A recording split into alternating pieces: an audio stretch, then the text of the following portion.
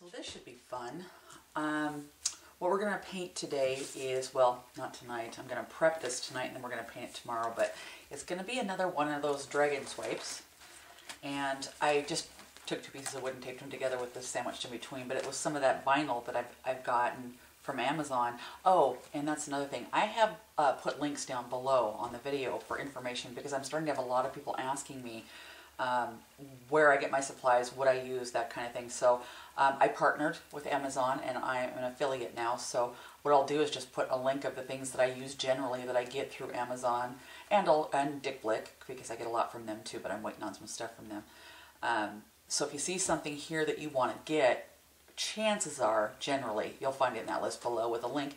And the cool thing about that is that if you go through that link and you buy through Amazon, through my affiliate program, I get a little tiny percentage of that. So it helps me out in affording to do these videos. So thank you so much. And thank you to the people who have donated to my channel. It makes you feel good and makes me want to do more. So let's do that. Today we are going to work on, it's a cabinet door panel is what it is, but it's a blank. It's hardwood, so it's a very nice wood. But what I mean by a blank is that it's not drilled for brackets or anything. It's just one slab piece. So what I plan on doing with it is, since it's a raised panel, I don't really want to mess this up or have paint going down in that. So I'm going to tape it off all the way out to here. I'm going to paint this center panel here, the highest elevation of this center panel. And when I get all done, the outer sides here, I'm going to stain with this dark Java. What I'm going to do, and I've already done some cleanup on this because it's been in my studio for a while. I've got a handful of them over in the corner of different sizes, and I decided to attack one of them, so here we go. What I'm going to do today is I'm going to tape around this ledge first to get a really good, seal or edge on this, because I don't want to be messing with this edge because it could really go wrong. So I'm going to tape that all up. Once I get that done, I'm going to use probably some wood glue, and just with my finger I'm going to wipe it down to make a seal between that edge of the paint and the surface. And while that's drying, I'm going to be plasticking and taping the rest of the panel so that I'm not going to get paint anywhere else.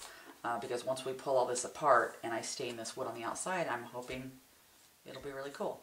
So after I get everything taped up, I'm going to gesso this and get it all prepped so it can dry overnight for tomorrow. Let's do this.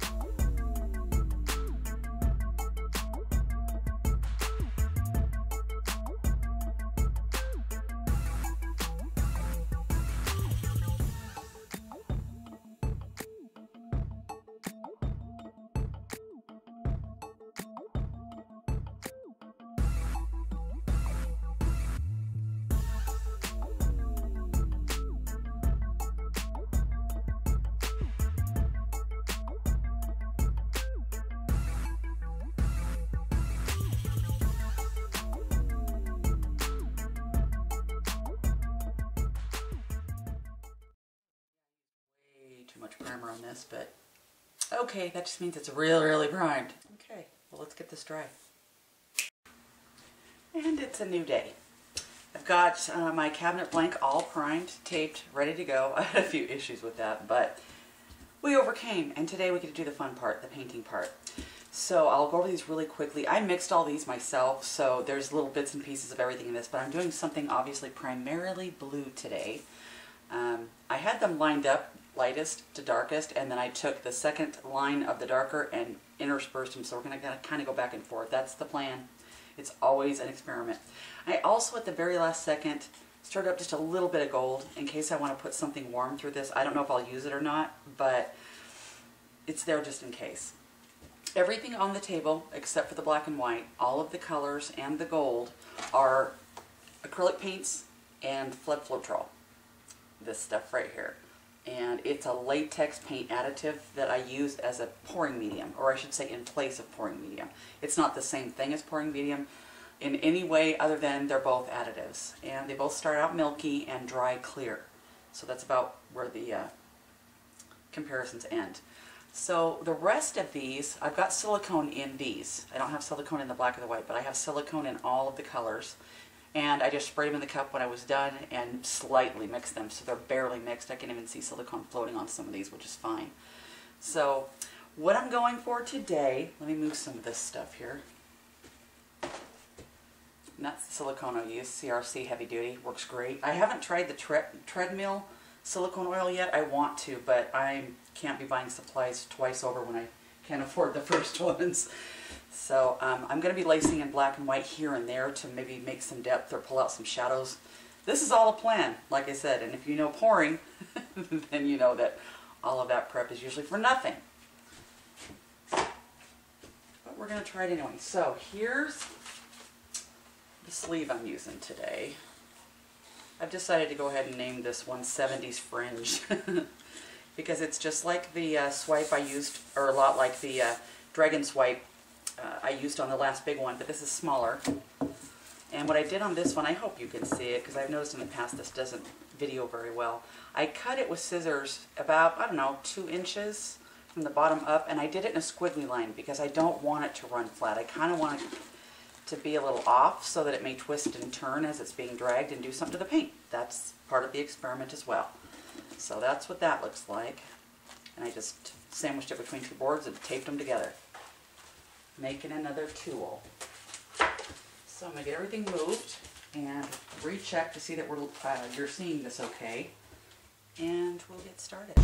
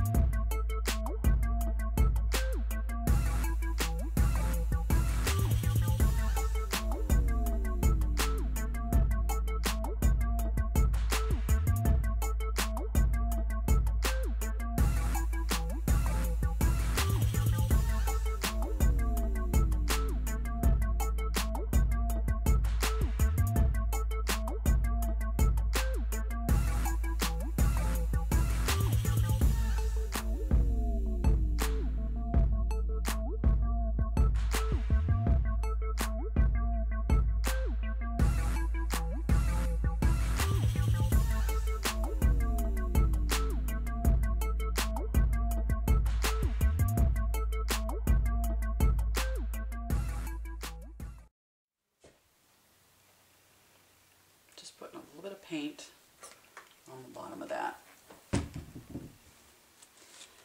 so we get a fair start here.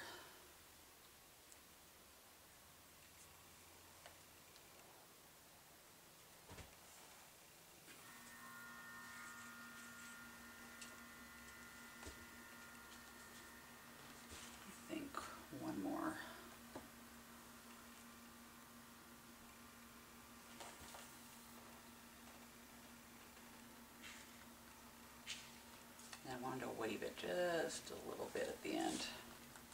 Okay, good thing I have that whole thing taped up pretty good.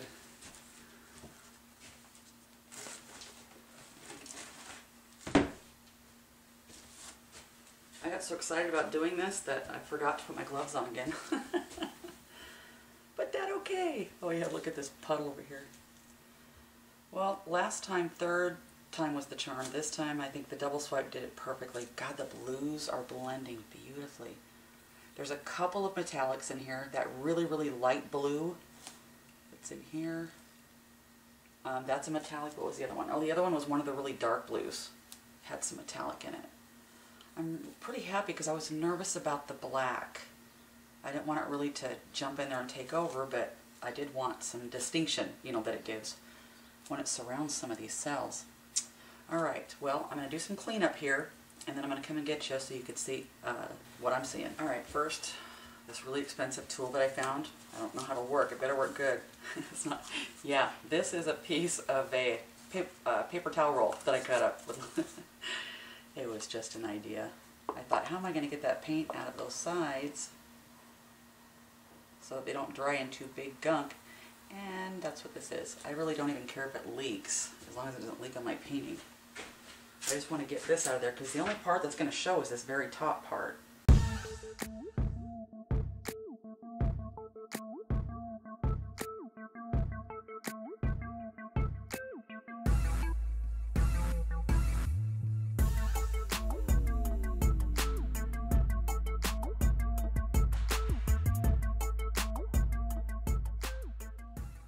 I almost always mix my paints and I can't let them sit. I tend to paint right away.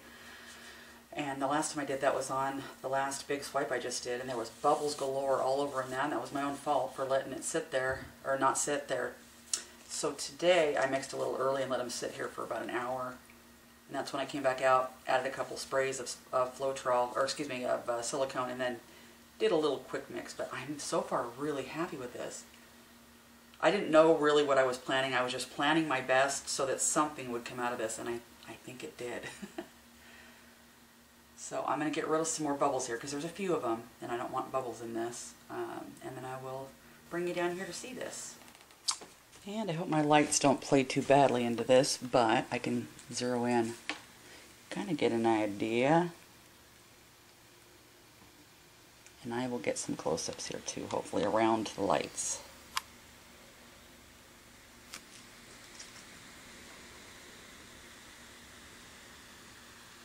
Most of them, anyway.